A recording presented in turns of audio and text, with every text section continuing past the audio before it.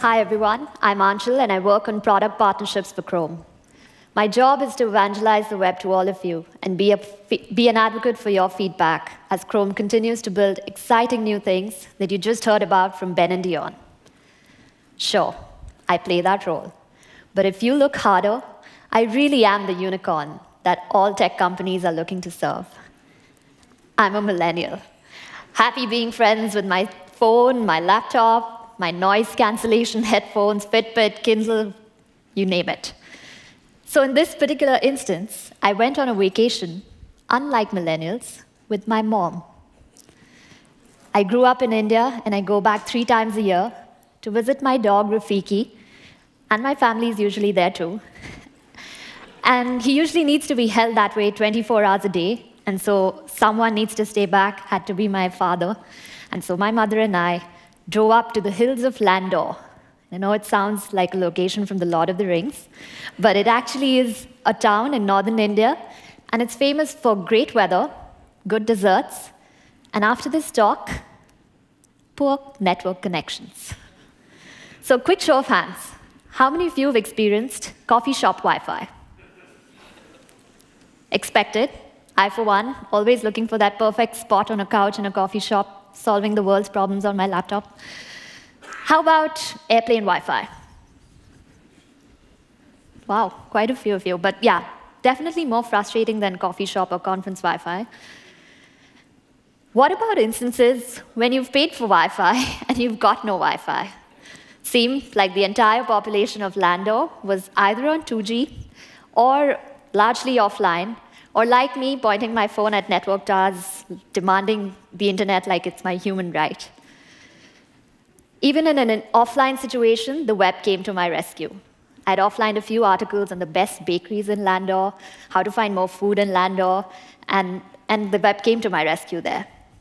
So this map from the Chrome User Experience Report shows you 4G densities across the world. And it looks like in the US, and some parts where it's like dark green is really good. But think about the last time you were on your commute in the BART or anywhere on the train. Reliable, fast 4G is still a privilege. And this isn't really a US or an emerging market story. The web needs to work for everyone, at any time, everywhere. These instant loading experiences for everyone make the web like that crucial friend who's actually there for you when you need them the most. But historically, despite its reach, the web has not met user expectations when it comes to mobile. A lot of you are changing that narrative, are shaping it real time. Adoption of new web technologies like Service Worker are playing a role in changing this. Investment in web performance literally pays off. These companies across the world have been investing in web performance and have actually seen business impact. LinkedIn Lite saw a 4 times increase in job applications by just building a progressive web app using caching strategies. Wayfair, like you just recently heard from Ben and Dion, have also seen 10% conversion increase. And ClickBus in Brazil is also seeing sales go up. So it literally pays off. So I looked for that exact point of intersection that lights up a millennial's brain and makes them really happy. And I realized that it pretty much comes down to music, coffee, and photos. Music on Spotify, coffee from Starbucks, and photos of the latest fashion trends or whatever, dogs, if you're me, on Pinterest.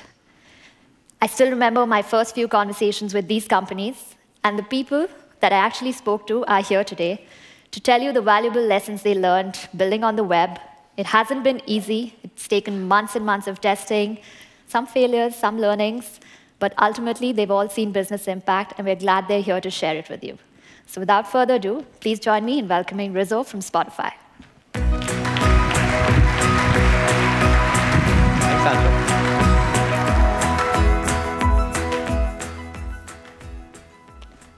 Last year, Spotify had a burning question.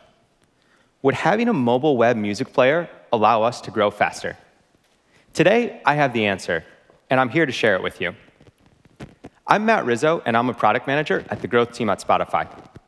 As a growth team, our goal is to drive sustained growth of users around the world.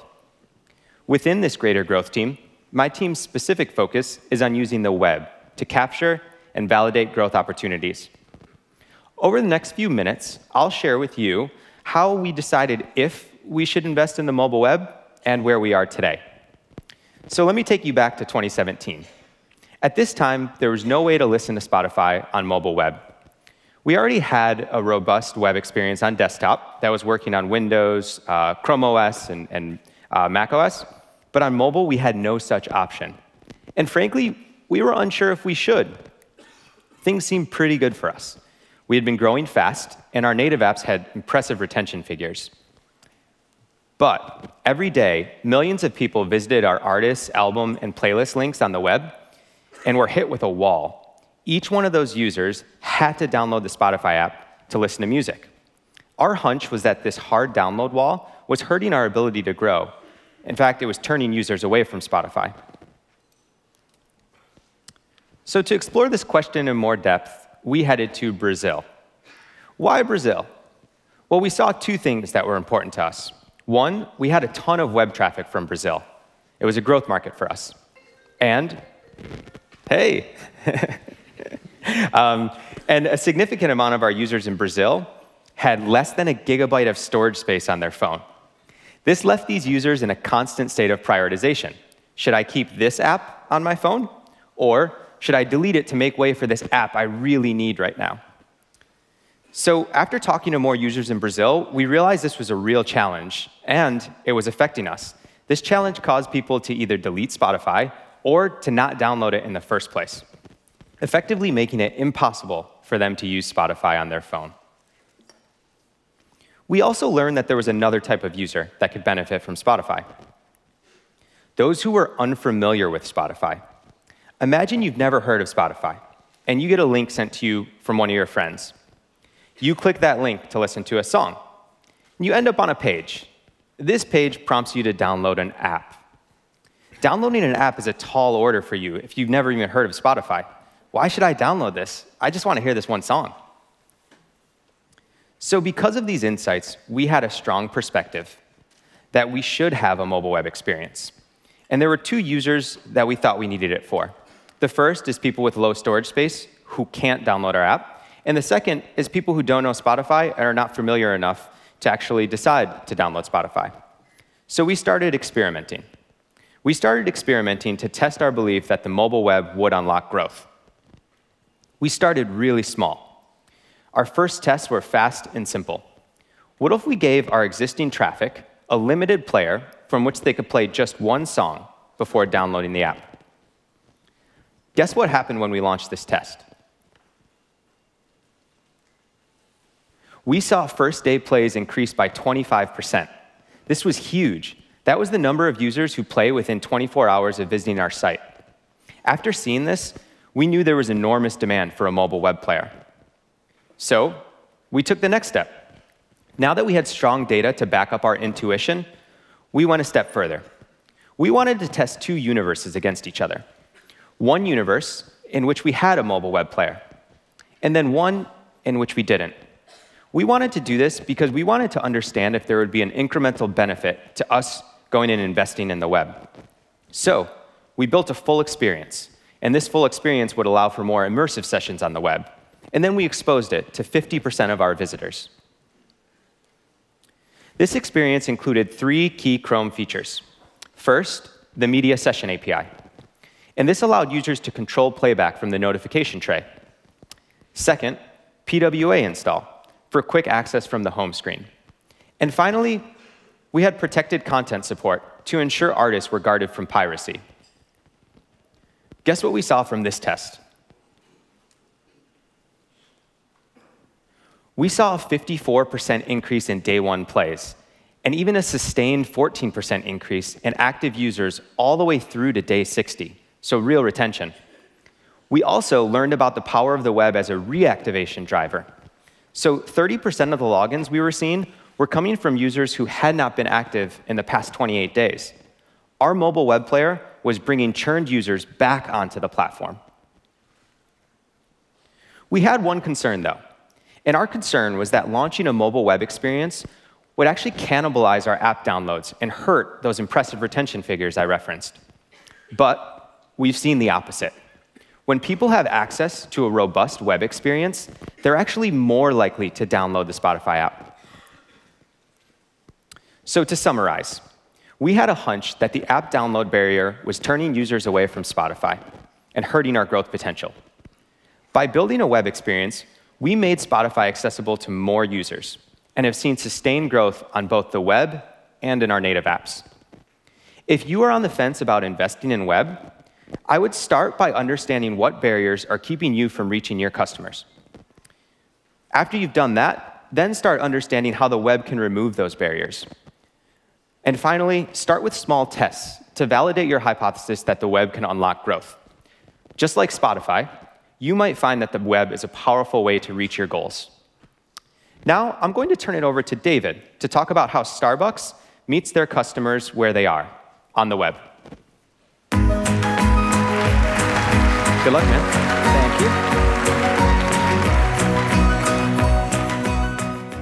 you. Good morning. My name is David Brunel, and my team builds the digital product used by Starbucks customers in the US and a number of international markets. And our job is to extend the Starbucks experience beyond the four walls of our stores to the devices that our customers have in their hands. In early 2017, we asked ourselves, how can we use the web to give our customers the best experience possible? That question led us to launch a PWA later that year, and I'm excited to share some more of that story with you, the why, the how, and some of what we've learned so far.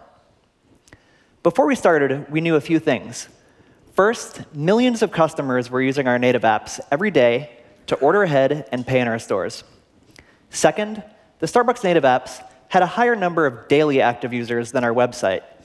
But third, the Starbucks website had significantly more monthly active users than our native apps. In fact, our website was reaching 6 million more people every month than our iOS app. The opportunity for us was huge. If we could provide a better experience to these 6 million users, we believed they'd have a more meaningful interaction with Starbucks and that would be great for our business. It was important for us to build a web app that was as full-featured and pleasant to use as our native apps. That meant that it had to be reliable, fast, and engaging. Our customers tend to use higher-end devices, but they experience a wide variety of network conditions.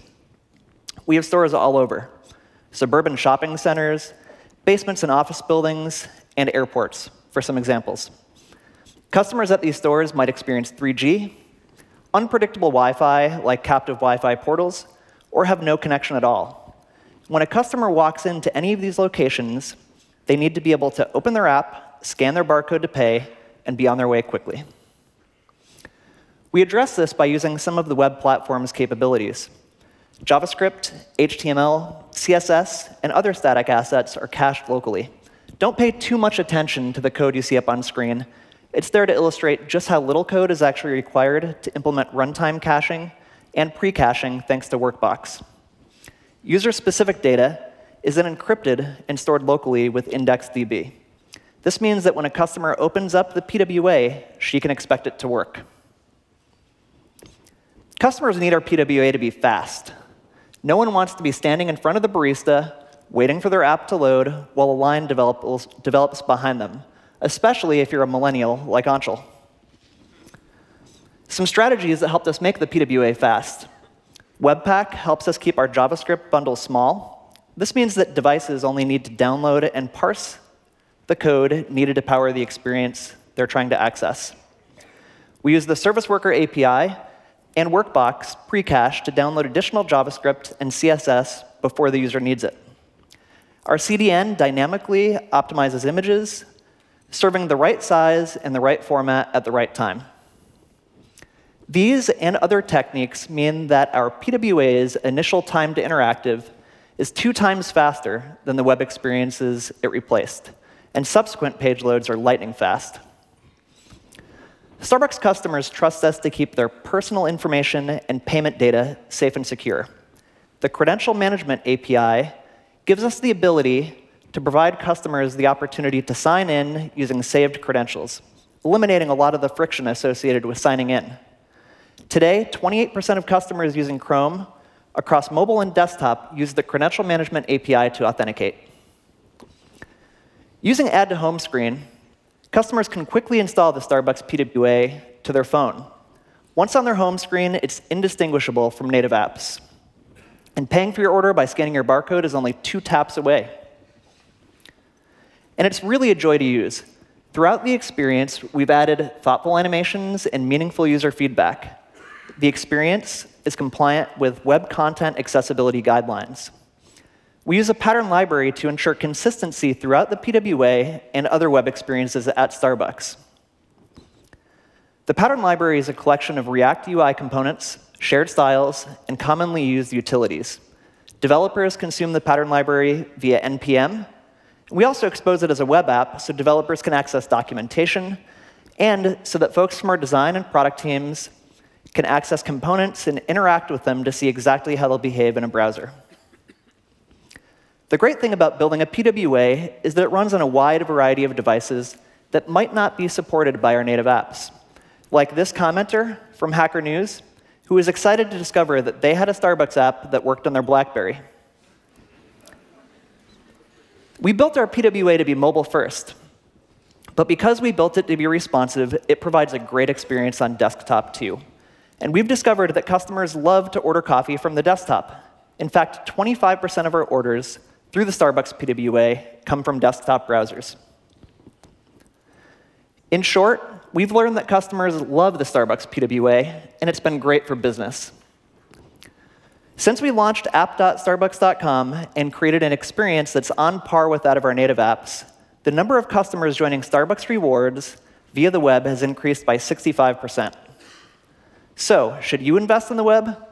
Yeah, absolutely. The web's reach is massive, and the barriers to create a high-performing PWA are quite low. You've heard from Rizzo at Spotify, now from me at Starbucks, that the results are real. Now, I'd like to introduce you to Zach from Pinterest to tell you about how their team keeps their PWA fast.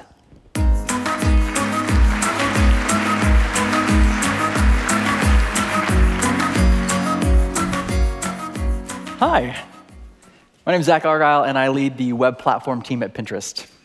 About a year ago, we teamed up with the growth team to rebuild Pinterest mobile web from scratch. But why? Well, for one, our users did not like the current offering.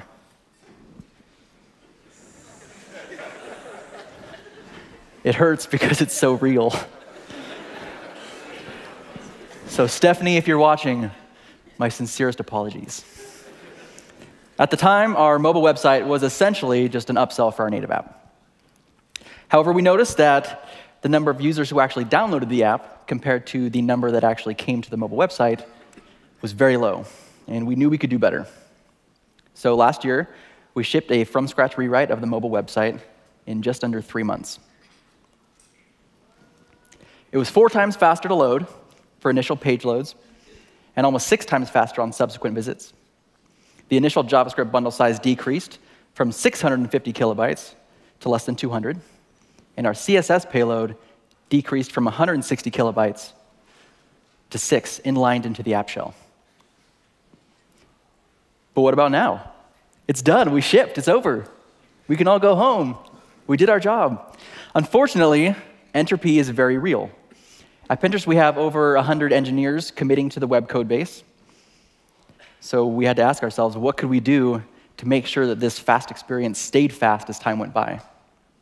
The answer was performance budgets.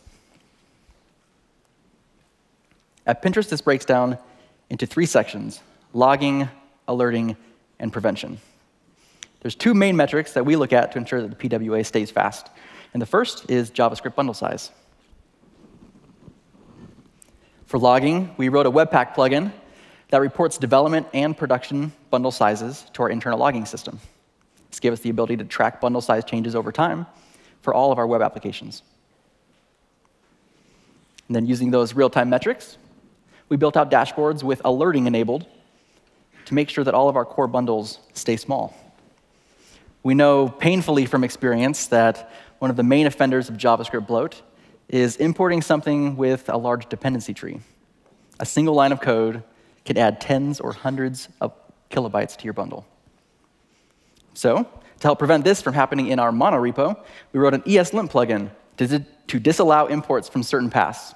For example, our mobile web-only code base cannot import from our desktop-only code base. The other metric we care about is a composite performance metric called pinner wait time, or PWT. It's a combination of time to interactive and image load times. When deciding what to measure, look to what your users care about. For us, that's images. Until the above-the-fold images are loaded, to our users, page load is not complete. So time to interactive was not enough. So we created a custom metric specific to our service and user expectations. We also track more granular performance metrics like time to first paint and time to interactive, which are really helpful for debugging performance regressions. We also have client-side logging that includes browser, country, user state, many other fields that are helpful for segmenting usage. Again, we set up dashboards with alerting enabled to make sure that all these core landing pages stayed fast. We did notice that one of the main offenders of page load regression was the hundreds of experiments that we had running at any given time. So we added performance regression information front and center in our experiment dashboard so that engineers could be aware of any performance impact caused by their experiments. This also means that you can see the performance improvements of your experiment as well, which was really cool. These are just a few examples of how we incorporated logging, alerting, and prevention into our workflows to ensure that the progressive web app stayed fast, and we saw incredible results from building out the experience.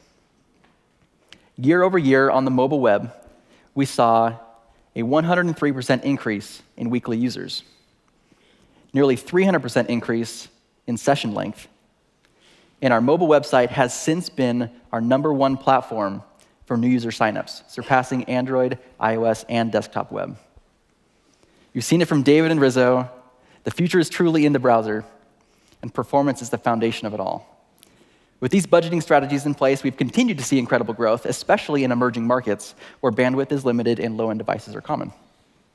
In some countries, a year after shipping our new experience, weekly users had increased by over 300%, and the number of pins seen had increased by over 600%. For Pinterest, the number of pins seen is directly correlated with our overall revenue. Investing in improving and maintaining performance has directly impacted the company's bottom line. So, if you, like Pinterest, care about an exceptional user experience, regardless of device, network, or conditions, build a progressive web app with performance as a priority. If you'd like to read more about our one-year PWA retrospective, use the short link on the slide to visit Pinterest engineering blog. And with that, I'm happy to bring Aanchal back on stage to share a quick recap for you all.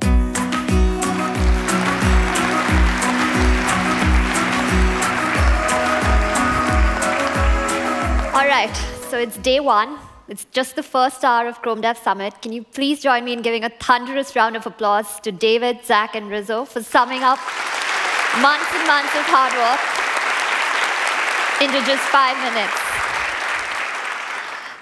All right, so if you remember what I said at the beginning, you also know I have a very short attention span. So I was backstage making notes. I have 3 things to share with you. This is the part of the talk where you remember to keep your phones out, to take photographs and screenshots if you're watching us on video. Very quickly, 3 business wins from Pinterest, Starbucks, and Spotify. So if, like Spotify, you want to get more users, remove friction. It seems pretty obvious, but the results are real.